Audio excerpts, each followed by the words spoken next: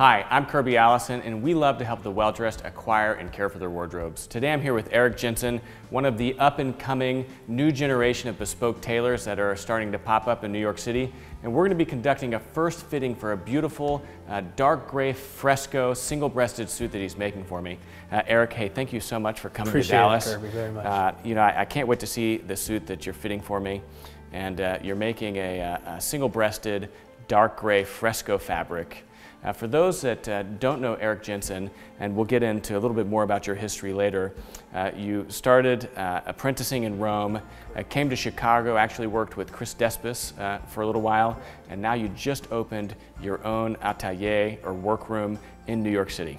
Yeah, very excited. Actually, we just opened up in February 1 on East 28th Street, so we're in the middle of Manhattan now. Yeah, and so it's becoming more and more difficult to find bespoke tailors in New York City, proper bench-made bespoke tailors, just because the old guard, you know, they're all retiring. And so there's probably never been fewer bespoke tailors in New York City than there is right now. Yeah, unfortunately that is the case. That's why I had to travel to Rome to learn.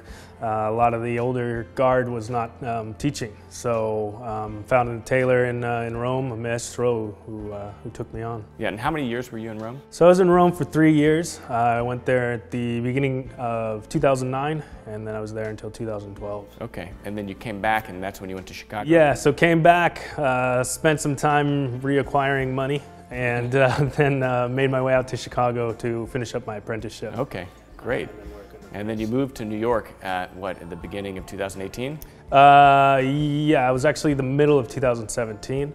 So started working first out of my apartment, and then after that, then we just were able to open up now in Chicago, or in 20th Street. Yeah, well, great. Well, let's see the suit. Why don't you grab that off the hook and. So this is the suit. It's a full fresco. Our style is very Italian. I was trained under Italian Master Luigi Gallo, who's Roman, but his cut is very inspired by the south of Italy. He was trained under Litrico, who was a very kind of a southern influence as well in his cut and make. So on our coats, we usually do no shoulder pad, or little to no shoulder pad, little to nothing in the sleeve head as well. Very almost Napoleon in its inspiration. Our front dart goes all the way from the chest down to the hem, and we cut in two pieces. So we have just a front piece and a back piece. Other people will cut in three pieces, which will be a front, a side body, and a back. So we cut in two. It creates a more of a draped kind of look, a softer okay. look to the coat. And as far as, you know, bespoke tailors in New York City are concerned, I mean, you know, you've got Huntsman, which of course is doing the more classically English structured look. You've got some other guys that kind of synthesize, but you know, for someone that's really looking for bespoke Italian kind of Neapolitan soft tailoring, I mean, you're the guy. Yeah, I'm about it that I know of in the States, and especially in New York. We do everything in-house. We do everything by the standards that I was trained in, so 30,000 stitches, hand stitches in each coat. Yeah. Your collar's hand-stitched, your chest is hand-stitched. Our lapels are felled by hand, everything. And it's a fully bespoke, you know, bench-made garment. I mean, you are, of course, you know, the bespoke tailor, so, you know, you did my measurements in New York. You're drafting the pattern. Correct. You know, you're actually, you know, striking the fabric. Correct. Cutting it out, and then, you know, you're also doing a lot of the work yourself too. Yeah, so I actually do make all the coats as well. So I do the measurements, I do the pattern, I strike, a cut, and a fit, and then I also make the coats, and then I have a trouser maker who makes beautiful trousers.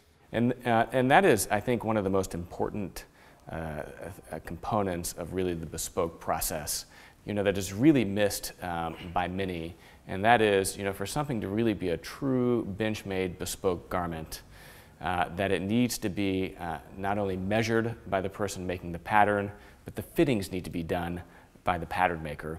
Even if, you know, it's being sent out to other coat makers to do the construction, I mean, you're offering an even more involved degree of excellence there because you're doing the coat making yourself. But even if it's being sent out to another coat maker, having the measurements, the pattern, and the fittings all done by the same person is really the crucible of bespoke tailoring. Yeah, definitely. It creates that harmony between the tailor and the client. It also creates the harmony in the workroom. as well. So what is seen, what the cloth tells the tailor on the body is the same thing that's being translated to the pattern and the adjustments of the pattern that need to happen after the fittings. And that all needs to happen symbiotically. And if it doesn't, you're shooting in the dark. And that interaction between the cloth, the pattern, and then the client is one of the reasons why, even with the best bespoke tailors, you're fitting every single garment, is because, again, you've got a two-dimensional pattern, you've got a three-dimensional body, and then you've got this cloth where every cloth is different, every cloth drapes a little bit differently. And so unlike shirt making or bespoke shoe making, you not only do you need fittings with each piece, but really, to do it well and to do it, truly, you need multiple fittings. Yeah, definitely. There's aspects and ratios to cloth and the way that the cloth drapes on the body. As you said, the way in which a fresco is going to drape on you is going to be completely different than the way that a flannel is going to drape on you. Some will show more than others, will show more defect than others. So every cloth, I always make sure that I try it on the client, at least for one fitting. For first-time clients, we could do as many as 2, 3, or even more. Everything gets fit until I'm satisfied, and that's the main aspect, because you're paying me for your coat, and at the end of the day, it's your coat, and I have to make sure that you're happy. And so stylistically, I think you're, although you do have a house style that's very, Southern Italian, right? I mean, Rome, Naples, but, you also are a bespoke tailor that can do anything. So, although you might not do a really heavily structured, English jacket, you can certainly kind of meet in the middle depending on the client's preference. Yeah, I mean, the details can be within the confines of the preferences of the client. However, my coats will always be soft. They'll always be light. They'll always be easy to wear, and that's what I'm most want to be known for, and that's because that's what I find most stylistically appealing and aesthetically appealing. Well, I always, people that ask about, how to work with their bespoke tailor, I mean, I think it's so important for there to be really a relationship there, and it's, as a client going to a bespoke tailor, if you were to dictate the exact measurements you wanted and exactly how you wanted that garment made, then you really take the magic and the expertise and really the art out of it. I mean, you want the bespoke tailor to really offer, their suggestions and their style, and the DNA and kind of the essence of that bespoke tailor needs to be manifested through that garment to the client's preferences. Certainly, it's a relationship, as you said. I equate it to dating, because first of all, you date someone you're attracted to. So when you go and find a bespoke tailor, you're attracted to their cut, their fit, their stylistic ideas, and you date them, and that's the relationship in which you build off of. And then I always like to say, once the client and the tailor has had a really great relationship, they get married, and that's when all the fun happens. That's when you make really, really fun coats. That's when you have some ideas and some excitement that come into it. Well, I think that's a great analogy. I mean, I think that a lot of people date around a little bit in the beginning, but at some point, you need to just kind of settle on who your primary tailor is. Exactly. And once you get to that point, once you marry, that's when you have the most fun. That's when you make some of the most beautiful pieces. No, absolutely. And I think that, the meaning in the relationship, every single year gets deeper and more meaningful. And not only does that produce a more enjoyable experience for the client and for the tailor, but I think, like what you said, it absolutely produces better garments. Definitely, yeah, definitely. And I, as a tailor, get more excited of those relationships, and usually you end up just really enjoying the work as well. So I've got the trousers on. The frescoes feels fantastic. Yeah, I mean, so it's a really heavy fresco. It is. It's a 12-ounce fresco. It's made by Hardy Minnis. They're probably the originators of the fresco. They should have a patent on it. They may have a patent on it, I'm not sure. But it's a very great travel cloth for a gentleman like you who's going to travel often, who's probably going to wear his suit while he travels. Frescoes can basically be used like armor. If you hang them correctly, the wrinkles are going to fall out. You can kind of beat them to heck, and they're still going to hold their shape and maintain their tailorability.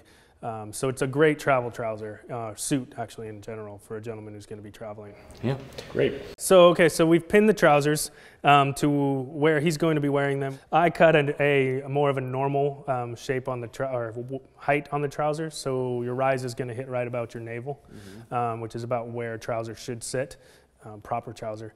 In this case, for you, we're going to let it out just a little, maybe a little more than a little.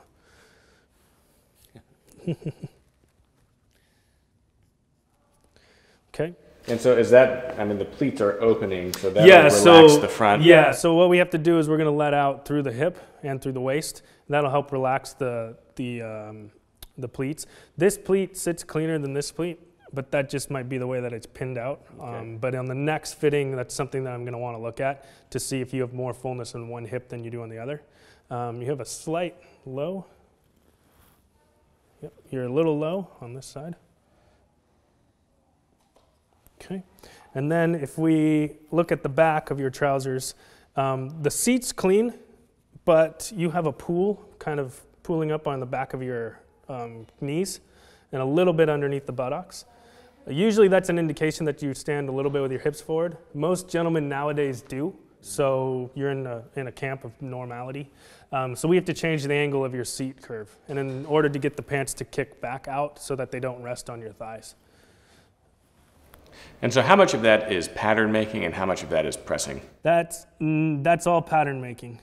If the pattern was correct, the amount of shrinking that we did in the behind the leg, that should drape cleaner. The fact that it's not draping clean is a pattern issue. It's an angle issue. You had mentioned, I believe, something that you felt that the knees were maybe a little... Yeah, I mean, a little tight just whenever I bend the knee. Okay. You know. So in a fresco, you're always going to have a little bit more of a restriction because it's more of a tighter weave. But we will, if you want, I can reduce that, or I can let that out. The other thing I wanted to ask is on the hem, do you like that circumference? Okay. And it is pooling up. Yeah. So we can shorten that as well. And should we do this cuffed or uncuffed, do you think? It's really up to you and the client. To be honest with you, a lot of people have told me when you have a pleat, you put a cuff with it. But my last tailor, Chris, who I respect his aesthetic, he never liked cuffs. And I began to not like cuffs either. And I feel like they're don't necessarily have to be paired, a cuff with a pleat. But again, it's up to you. It's your trouser. It's not my trouser. And so it's really how you feel most represented in your bottoms. What I will do, because you smoke cigars, correct? I do. Do you always end up with ash in your cuffs? Yeah, I've never checked. Oh, see. So most people don't allow the cuffs to be taken down. Okay. And so you never look inside the cuffs, but a cuff is a breeding ground for lint and ash.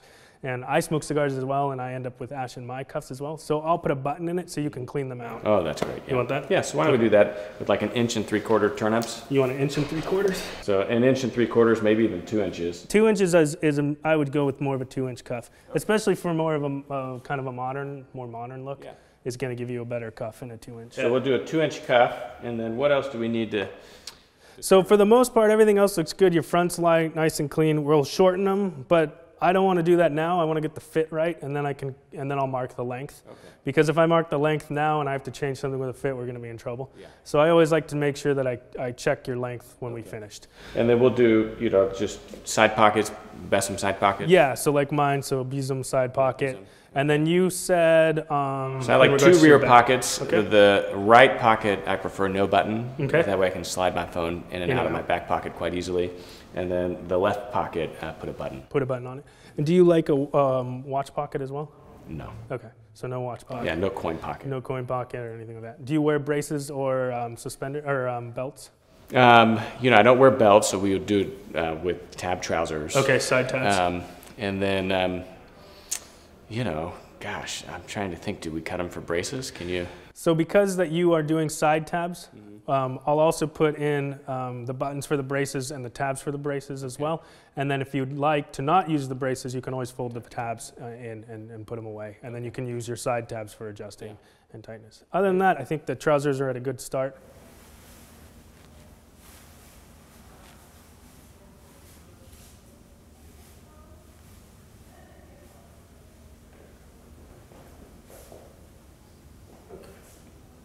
Okay, so now that we have the coat on, we're going to look at a few things in regards to balance. So we want to make sure that the coat is both balanced forward and backward as it is side to side. We also want to make sure that the collar is sitting nice and close and that the fronts lie parallel. So when Kirby's standing just normal, we want these fronts to lie parallel and clean. So if they were scissoring, that would tell us there's a problem, and if it was parallel, it would tell us it's a problem. So right now, we've got your coat right now, and it's running nice and clean. Yeah, nice and clean, nice and perfect, got a nice roll to it. Your low here.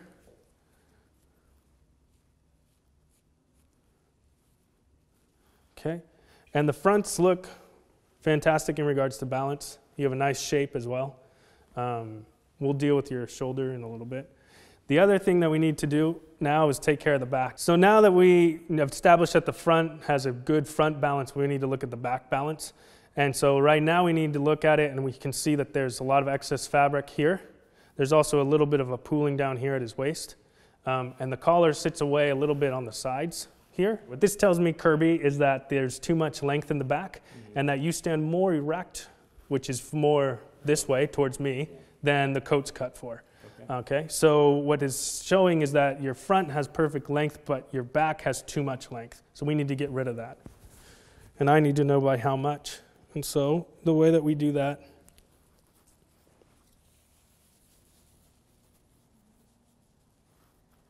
is by printing it out. And so this is where you actually start to really work the garment on the body. Exactly. And this is the most important part of the job, because like I've said, I can see you and I can look at you all I want. However, the cloth is going to tell me what's really wrong with the coat, and the cloth on you is going to tell me where those issues are. And I've got really prominent shoulder blades too, so how do you work through that? Yeah, so you're a fun client, to be honest with you. You have a round back, which means extra length, but you're also erect, which means you don't need as much length. So right now, as I pin this out, your back is cleaner. I had too much. Your back is cleaner now, but now your collar sits low. So we have to add a little bit of length to that, so I need to take out some of this. In regards to your blades, that's done with the iron, so we will actually stretch the cloth for your blades. Yeah, that's where pressing, especially with the bespoke garment, is so important. Yeah, I always tell my clients not to let anybody else press their coats except for me. If it needs a quick little press, something like that, that's fine. But for anything else, I'd rather be the person in charge of that. So with the bespoke jacket, say that you're not taking it to the dry cleaners, right? So it's not being pressed at the cleaners, but it's under normal rotation. How often does the shape need to be repressed into the garment if it's not being pressed out by cleaners? For the most part, you're not going to need to do much work in that regard. So it doesn't naturally fall out of the garment? No. When it's pressed in, it's pressed in. The only way that it's going to lose that shape is if someone takes that shape away from the garment. And some of the pressing actually goes into the fabric while it's being made. Correct. Yep. Especially in your trousers. So in your trousers, we'll actually shape behind the thigh, and we'll stretch for the calf, and we'll shrink for the shin before it's even sewn together. And that all happens well before. So that part of the process is built in and locked into the trouser. You can lose that if someone doesn't know how to press that. But again, you're really not going to dry clean your suit maybe once a year, because you're not working out in it and you're not doing manual labor in it. So you're really not going to, hopefully. So you're really not going to need to dry clean it that often. And the more you dry clean it, the more you compromise this. Well, I always say the life of any garment can be measured in how many times it goes to the cleaners. Exactly. So your shoulders look good. You do still have the low side. So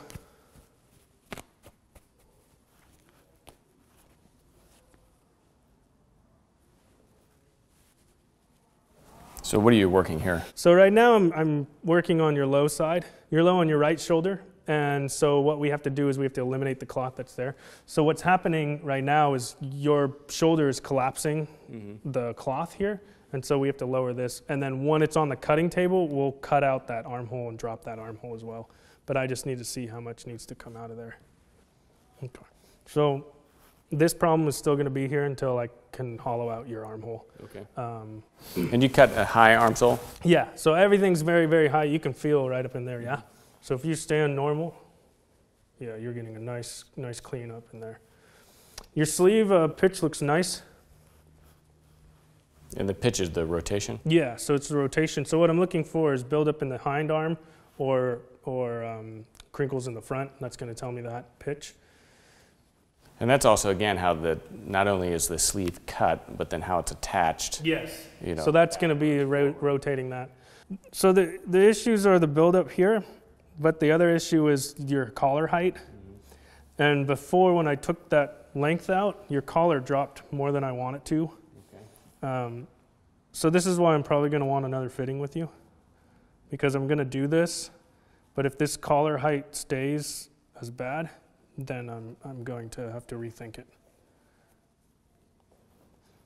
And what would that, I mean, you've got enough allowances built in that, you know, you can work within the seam allowances, so it's just a matter of kind of rebasing it together, right? Yeah, exactly. And that's the issue. Well, that's what you start with why this is a shell like this. There's no pockets built in or anything like that. And the reason behind that is because I need to see the way that it looks on you, and I need to have full range of change on it, you know, so I can change whatever needs to be changed. Yeah, and I guess you'd have to be really way off in order to have to recut the jacket altogether. At this point, yeah, if we were that far off, you should fire me.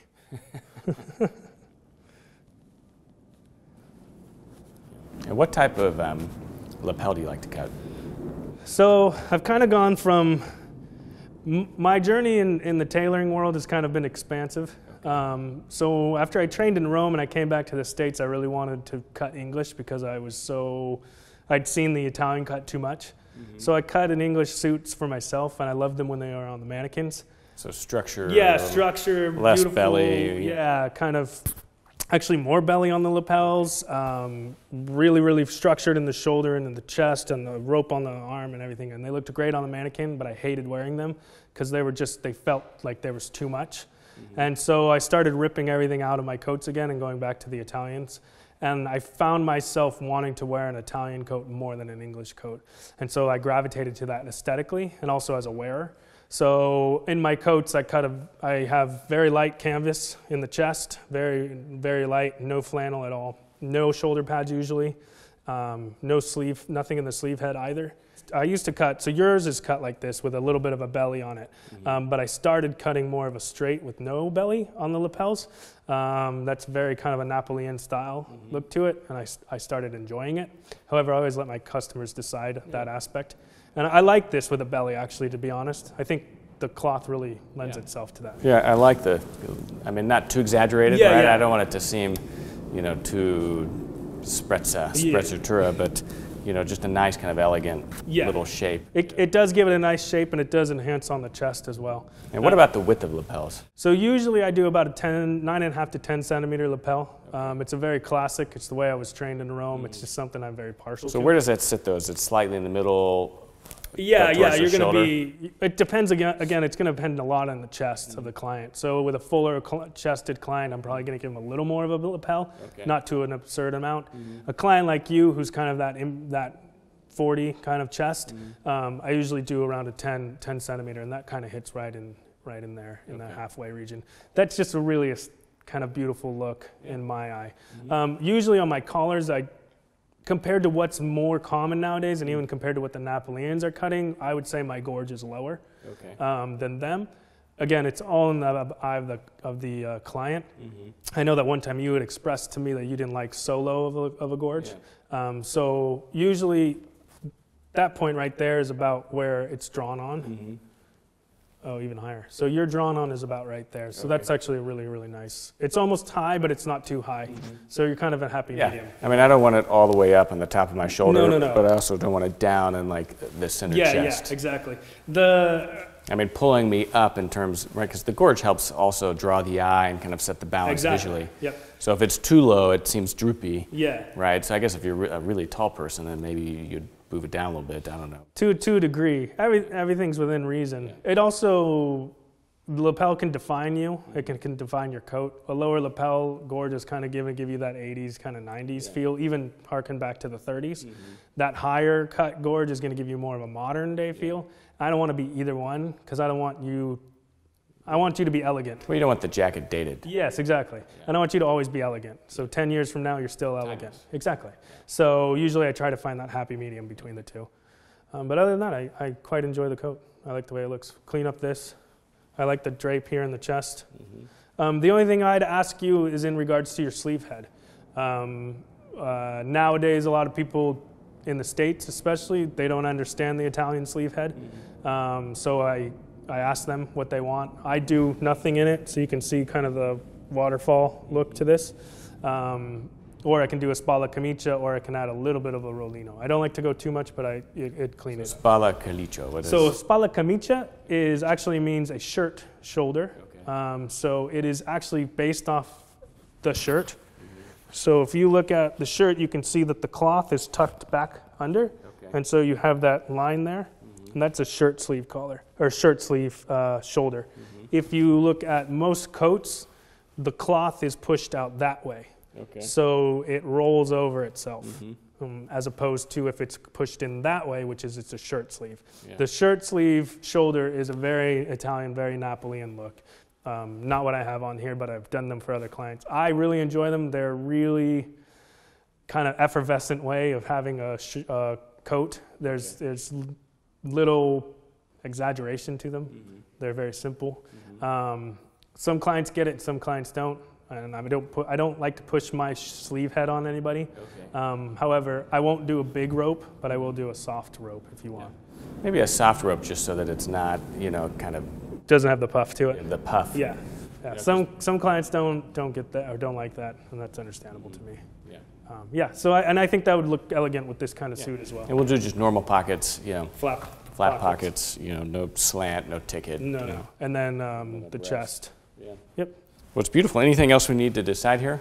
Today, no. Everything else, from now, the only other thing I'd ask you is your interior pockets if you have a preference. Yeah, so pockets on both sides. Okay. A pin pocket right here. Okay. And then something here for like pocket. business cards. Yeah, it was a cigarette pocket at one time. Okay. Yeah. Everything else is. Yeah, and then, so what's next then? So you've taken the measurements, you've done the first fitting, you've marked that up. Where do we go from here? Sorry, I just want to make sure that's fine. So right now, what I'll do is I'll take this back, I'll break it down, and I'll make the adjustments that I've pinned out of it. Okay. We'll put the pockets in, we'll put the lining in, we'll put the facings in, and everything. Everything will pretty much be finished aside from your shoulder, collar, and sleeves. Okay. And that's where we'll do our next fitting because I really want to see if that adjustment that I made to your back is correct.